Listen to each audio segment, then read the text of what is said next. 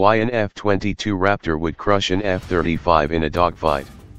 Lockheed Martin's F-35 Joint Strike Fighter, which is built in 3 versions, recently completed its developmental test phase and is operational with the U.S. Air Force and Marine Corps.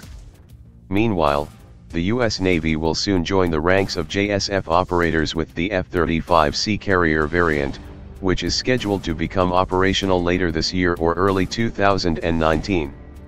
The Navy, which refused to accept anything other than the final Block 3F configuration, is the last of the 3 services to adopt the aircraft, which the Marines adopted first in 2015 with the F-35B jump jet variant. Meanwhile, for the Air Force, the F-35A conventional takeoff version is rapidly becoming its mainstay fighter. Indeed, with the production of the Lockheed Martin F-22 Raptor having been terminated at 187 aircraft and the Air Force seriously considering retiring its Boeing F-15C Eagle fleet, the JSF might be pressed into the air superiority role. But how does the F-35 stack up against the F-22 as a fighter? The answer is that the F-35 cannot match the F-22 as an air superiority fighter. It was never designed as such.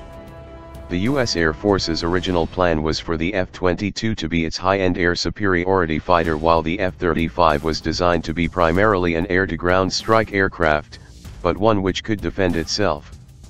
Thus, while the Raptor was designed with a very high degree of stealth, exceptional kinematic performance and extreme maneuverability, the JSF was designed to be stealthy, networked and have exceptional sensors, but with aerodynamic performance only comparable to a F-16 Fighting Falcon or F/A-18 Hornet. Thus, the aircraft are designed to be complementary to each other. However, the Air Force did not get its way. Former U.S. Defense Secretaries Donald Rumsfeld and Robert Gates, neither of whom foresaw the rise of great power challengers to the United States, discounted the need for air superiority, and as a result, truncated the F-22 by at 187 aircraft. That is less than half the fleet size the Air Force's analysis and stated requirements called for. Indeed, most studies at the time showed that a minimum of 381 Raptors were needed to ensure American air superiority. With only 187 aircraft produced, the Air Force had to adapt. The service cut down on the number of primary authorized aircraft per squadron and skimped on the backup aircraft inventory, training, and test plane fleets. Instead of having 10 squadrons of 24 aircraft plus 2 backup jets, the Air Force has 21 aircraft plus 2 backup jets in 6 operational squadrons, while test and training assets have been cut to the bone. In fact, the Air Force's elite weapons school and its operational test units at Nellis Air Force Base in Nevada have to share about a dozen F-22s between them because there are not enough planes to equip those critical units. The shortage forced the Air Force to innovate. The service's operational testers and weapons school instructors, as well as frontline fighter pilots, devised ways so the F-22 could work together with conventional 4th-generation fighters like F-15 so that the 2 types of jets could work together as an effective team. The combination of the F-22 with 4th-generation jets made all the aircraft flying more effective by allowing all of the aircraft involved to best use their strengths. The F-22 brings stealth, situational awareness, and sheer performance to the fight, while the F-15C brings a massive loadout of missiles combined with an incredibly powerful radar. But with the F-15C likely being retired in the coming years, the F-35 will have to step up.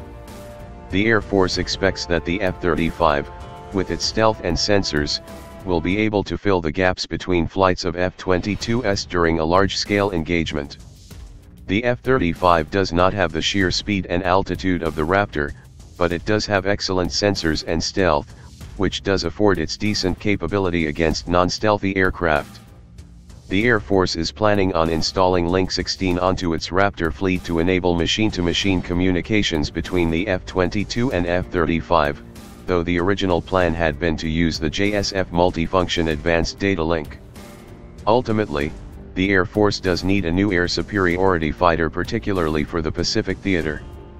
The service is currently studying a new extremely long-range penetrating counter-air (PCA) fighter that would replace the F-22 and F-15C as America's primary air superiority aircraft. However, it is likely that the F-22, F-35, and PCA will all serve together in the coming decades. But at the end of the day, the F-35 is no F-22 substitute.